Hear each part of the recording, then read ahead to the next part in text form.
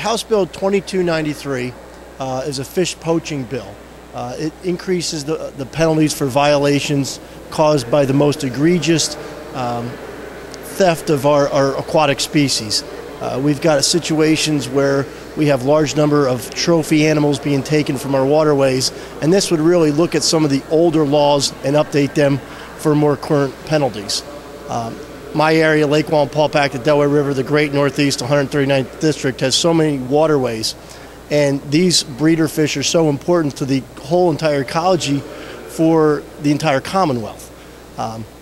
In addition, the Game and Fish Committee for the House has addressed game poaching fines and penalties. In last session, we joined a violators compact with a multi-state compact, which is something that I think is very important, and I really think that this is the third leg of the stool, and these laws needed to be updated too.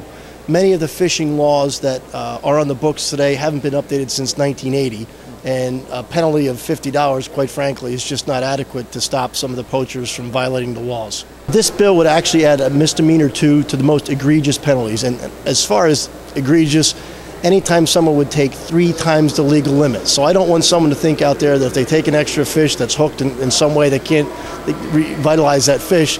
That's not who we're going after here. We're going after serious offenders, just like we did in the game bill and just like we did in the violators compact.